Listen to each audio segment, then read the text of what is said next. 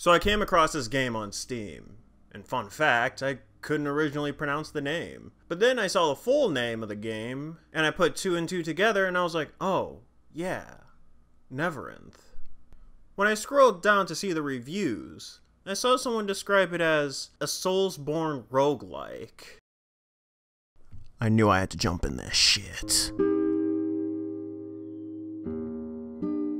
Neverinth was created by React Games, but published by another indie, and the game itself was posted on Steam April 30th. The story goes like this. The Norse gods are dead. Yggdrasil summons the last hope into the Neverinth to go through the trial to claim the title of Valkyrie. As was stated before, the game plays like Dark Souls and Bloodborne, meaning the combat's on the slower end. You can do light attacks, heavy attacks, a unique weapon move, and the EX versions of the light and heavy attacks.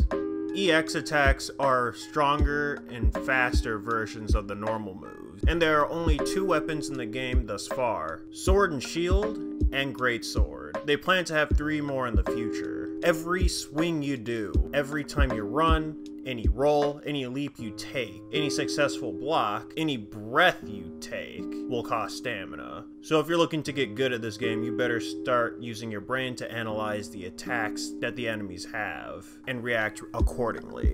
Now there's the roguelike element of the game. Every time you start a run, you get the bare minimum. Weapon on your back and 3 bottles of mead. During your run, you'll fight enemies, and defeating them, you'll get Essence. Essence is the XP of the game. You can use it at the statue to level up your stats. You can also acquire items for both for free, and some at a price. Some with Essence, some with your life.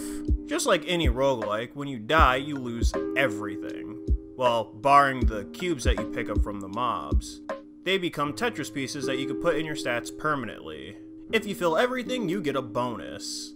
And also, when you die, you get achievements that will unlock more items that will spawn in your next run.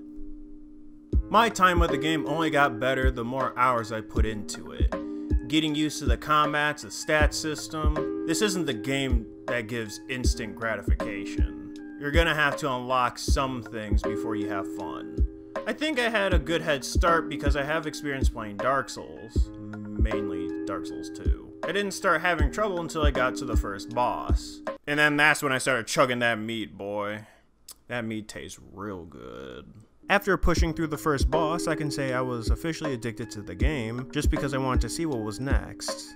However, there's something I'm not too sure about, and that's the blue-haired girl. I understand that the red one has the leap plus the leap attack, and the blue-haired girl has the roll. But is that all there is to it? Does it have more iframes? I mean, if not, I don't feel like there's any reason to play her. They both do the same thing, except the redhead does more with the leap. Why not give the blue-haired girl something? Maybe on the defensive side? No, it's just a thought. And that's all I really have to suggest for the game. I guess maybe you could mix up the mob placements, maybe adding stat potions. Let's see if the community has something interesting to recommend. Oh, I see where their priority lies. Anyway, with that said, so you want to play Neverinth? Ultimately, that choice is yours. But if you're interested in this early access game, it is $15.99. And if you have any suggestions for the game, if you've played it, why don't you go tell them on the discussion boards? I'm sure they'll love to hear it. Anyway, that's it from me. See you in the next one. Hey, thanks for watching the video. Like and subscribe if you want to see more of this.